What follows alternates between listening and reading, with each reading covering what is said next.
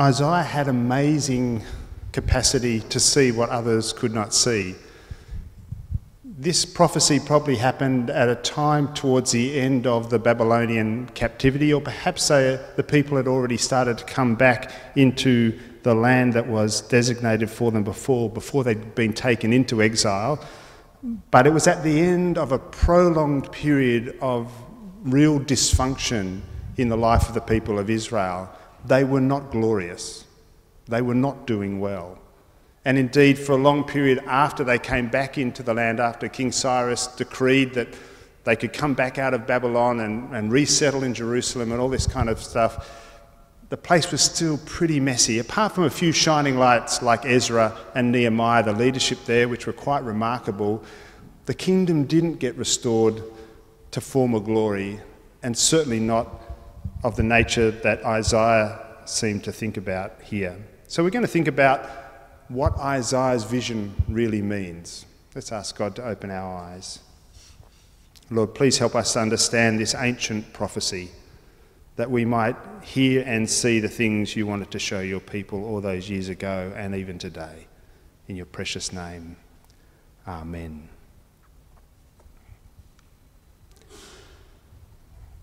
Isaiah believed that the people would be seen for who they truly were. I had a revelation a couple of years ago that throughout my life, one of my survival strategies was to remain invisible. Wherever situation I was in, I was a people pleaser, and so I would do what I thought people expected of me so that I would just fade into the background. I wouldn't be noticed. This came to light through a series of things which I won't bore you with, but I wondered why it was that I wanted to be invisible. And then I reflected on some of my family story and my father who escaped from Nazi Germany as a Jew, and that was a horrific story which I'd kind of picked up over my upbringing, and as I learned about the Holocaust and things like that, I realised that there were people who wanted to murder me, not because they disliked me, they didn't even know who I was, they'd never met me, but because I was Jewish. And I thought, that's pretty scary. That's terrifying. I better stay hidden. Now, all of this happened subconsciously. I didn't know it happened. And so it became my survival strategy not to be visible, not to be seen. In a way, my outward strategy reflected my inward belief. I had agreed with the persecutor that I didn't have a right to exist, and so I wanted to become invisible. And so that was a thing to become aware of for me that I had to start to pull apart and deconstruct. Here, Isaiah is saying the people of God will be seen for who they really are. Their glory, the glory that is innate to them, will become apparent to the whole world. They have a right to exist, and not only do they have a right, but they will shine in that existence. And this will happen somewhat naturally. Isaiah says, just like a bridegroom dresses up for his wedding, or the bride adorns herself with jewels, and we're going to have a wedding shortly, Peter and Priscilla, aren't we? Yeah. I think you're going to dress up, and we know that. You go to a wedding, you see the bride, she looks beautiful. It's a natural thing to do. Just as the garden produces plants and the soil allows the things to sprout up from within it, it's a natural thing. We know that's what happens. So the glory of the people of God will be seen. It will come forth. It's a natural thing. We will expect it to happen. We don't hear much about it, actually, these days. And our news cycle isn't prone to focus on good news or positive things. Our news cycle taps into that thing in our human nature where, because we're so risk averse, we want to survive, we want to know all the things that might potentially threaten us. So the news cycle is always telling us the threats, all the things that could go wrong or have gone wrong or might go wrong and this kind of stuff. ABC put out an article yesterday, I think it was, or the day before, good news items that you might have missed while you were scared we were going to get blown to smithereens by the North Koreans or the Americans or whatever. And there were some lovely things in there, Muslim hackers unite to wipe ISIS off the internet. Did you know about that? Yeah. That's going on. That's pretty cool. Prison inmates give their food to hungry kids. That's nice, isn't it? You don't hear about this stuff. These are good things that are happening. There's a whole bunch of them. Coral gardening helping to restore the Great Barrier Reef. Sounds good. Woman finds her father after 45 years thanks to a late line program. Who knew? These things go under the radar, but a time is coming when everyone will see the glory of the people of God. Now, Isaiah saying this in the ancient world would have been just as kind of hard to grapple with as it is today. Like today we have mass media, and so it's not a problem getting information out there. The problem is in the deluge of information, working out what to be aware of. And so we just get swamped with so much information. In Isaiah's day, it was the opposite kind of issue. They just didn't have mass media. So how could everybody know anything?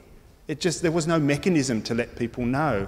And so in a funny kind of way, we're very similar for very different reasons. But Isaiah says everyone will see the righteousness of the people of God. Not self-righteous superiority, not judgment and exclusion of others, but this righteousness that is right relating, true righteousness. Because people are hungry for good relationships. Everybody has a hunger for that. A righteousness that is enacted love. We're never blind to people loving us. We do experience that, and it does something inside us. Our risk-averse nature, our survival instincts warn us against danger, but they also draw us towards those who are good to us, those who look after us, those who are kind to us, those who are self-giving in their love. Now, the people themselves won't have to blow their own trumpet because God will lift them up. God will be the champion of the people. And this is a good thing because people that blow their own trumpet, they're a little bit off, aren't they? You know those people that are always telling you about how good they are and all the wonderful things that they've done? You start to think, yeah, something's not quite right there. We don't need to do that for ourselves. We don't need to talk ourselves up. Isaiah says God will lift the people up. God will do this because God has an interest in the people being lifted up, because God's glory is seen when the glory of the people is made known. There's a sense in which God is magnified when the goodness of the people is seen by everybody. The more people who live according to God's way, the more the demonstration of God's goodness is evident to everybody, and the more God will lift them up in order to be seen. Because in a funny kind of way, and this sounds almost arrogant, but the people of God show the way for all people. And you might look across history and go, yeah, they haven't done that so well, and I'd be inclined to agree with you. But the basic stuff we know to be true.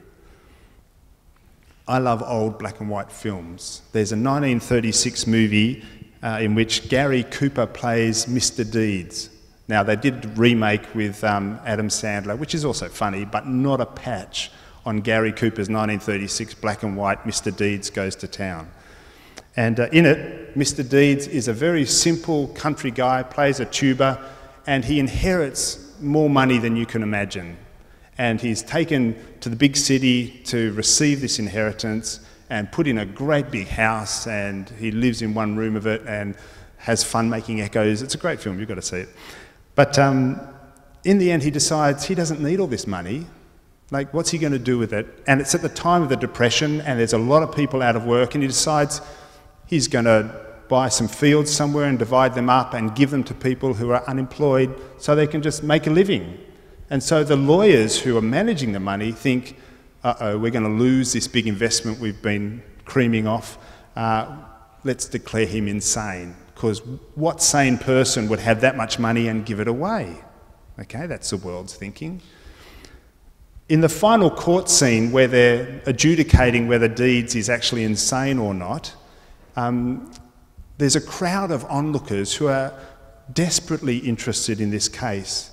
because he's doing something that is profoundly good.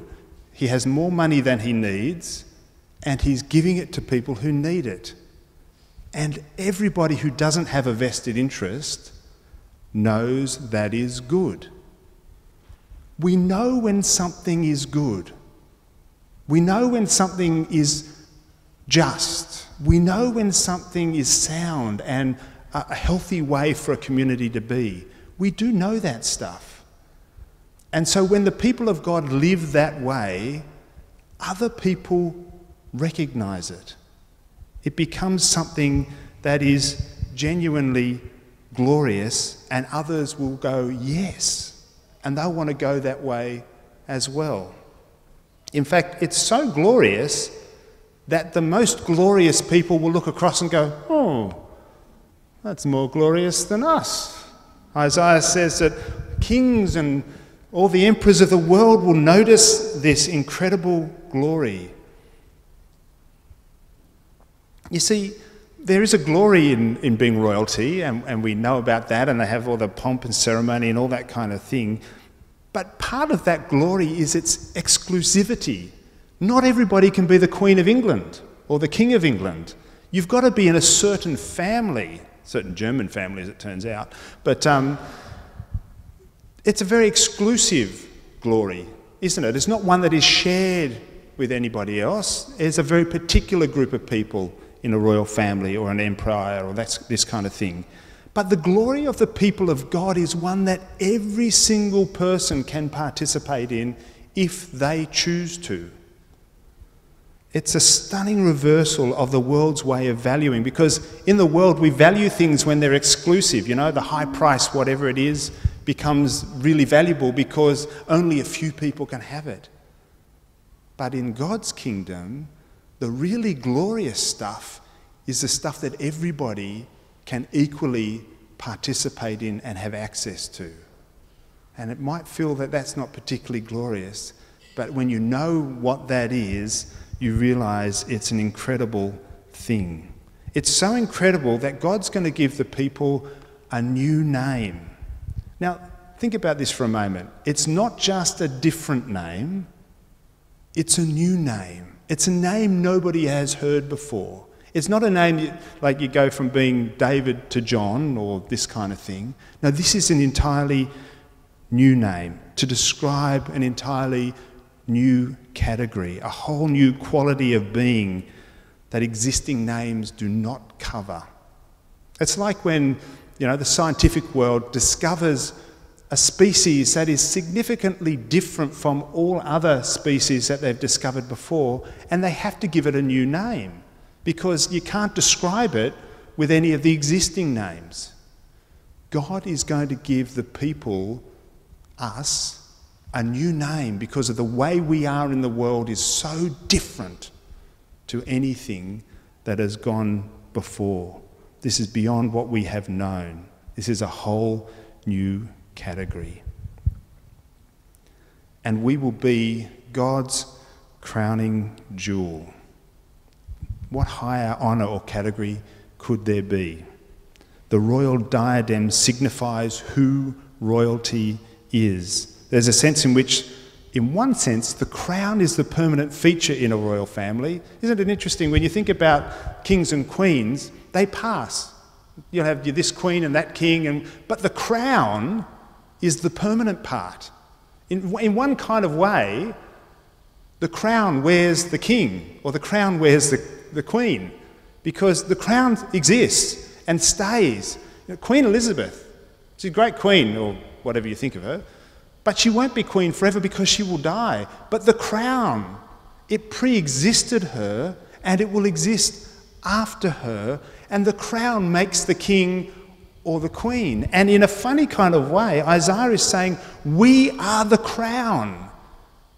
We are the thing that shows forth the true quality and nature of our God because of the way that we live together with each other in the world, the way we impact the world. Is that not incredible? That's an extraordinary responsibility and privilege that we have in the way we conduct ourselves with one another and in the world.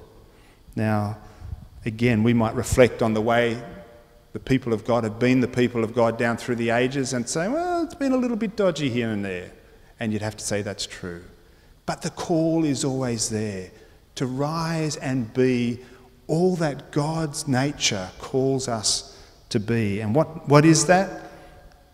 That's following Jesus. That is Jesus' nature, lived large in his body, who we are in the world. We don't know yet all that that will mean for us.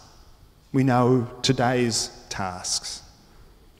God has good things in store for us, and God will lead us in the direction of deeper and deeper riches. Not necessarily financial wealth, but deeper and deeper life riches. That may well involve financial wealth, who knows? But God will lift us up, not so that we can be a self-righteous blight on the social landscape of the world, excluding others and saying we're it on a stick, but the righteousness that is good relationships, that restores people and loves people, that is an example that any can choose to follow, and those who value that which is good will long to follow. To follow in the way of life that is a blessing to all people, which is the way of Christ. Let's pray.